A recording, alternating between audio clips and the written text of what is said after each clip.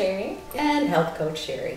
And today we're going to bring you something that is an amazing treat, and it also is a lower carbohydrate version than you'll normally find, so it's really friendly for our diabetics. Absolutely, and we're starting to see spaghetti squash in all the stores and the farmers markets, and maybe you don't know what to do with it. Well, let's just do traditional spaghetti with it. In preparing these rascals, I'm going to tell you they're very difficult to cut in half. And one of the tricks that is helpful, this is a lot like doing pumpkins, one of the tricks that is helpful is if you have a microwave, put it in the microwave. You don't have to poke holes in it or anything. Put it in. We did 5 minutes, and that really wasn't even quite enough. I had to have my husband cut it with his big muscles. So what you want to do is get it soft enough so that you don't risk hurting yourself with a knife. But you don't want it too soft because then you've already cooked it. Just enough that you can get the knife into it with a little bit of effort. Okay, so you want to clean out the seeds just like you would do a pumpkin or any other squash. Already looks like spaghetti. It does. And this is easy, just a little bit of olive oil in each. And we're going to salt and pepper the insides. I was worried there wasn't like a sprinkler on it. Oh yeah, we've done that one before. And then I like to play with my food and just give it a nice rub. Maybe a little bit more around the edges because you don't want it to get dried out. Are you good, Nurse Jamie? Yeah. Okay.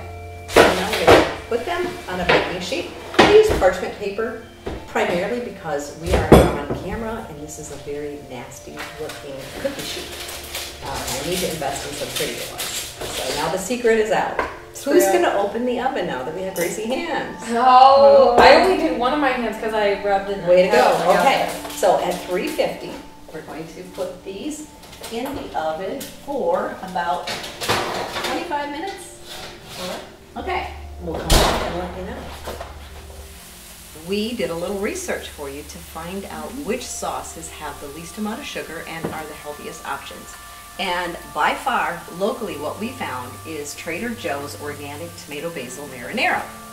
Also, you can go for Newman's Own Organic Marinara. That one has 6 grams of sugar, whereas this one from Trader Joe's has 3 grams of sugar.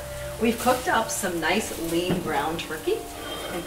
Nurse Jamie, you can go ahead and pour that in here now. Sure thing, I will. And you'd be surprised at how much sugar they'll hide in canned, especially tomato products, because it's so acidic. Yes. Okay. We set the timer for about 25 minutes for the spaghetti squash, and that's cooking. So while that is getting nice and tender, we're going to get the sauce ready so that once it comes out of the oven, dinner is on. Looks good. So our spaghetti squash has come out of the oven and it is amazing. And look at the golden brown edges to it. It's so good. So you just put your fork into it and it slides right out, and it's pre-made noodles. Magically nature-made noodles. Look at that. Without all the carbohydrates and calories. Yep, definitely a better option. Okay. That looks like a nice size serving. And we've got our sauce over here with ground some turkey. So this is nice and high protein. Sometimes we eat a lot of spaghetti just to get us filled up. Well, this, we have the protein in the turkey that will help satisfy your appetite. There you go.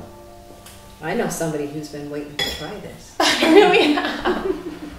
You want some too? Of course I do. Okay. Ugh. I'll see spaghetti is tricky sometimes.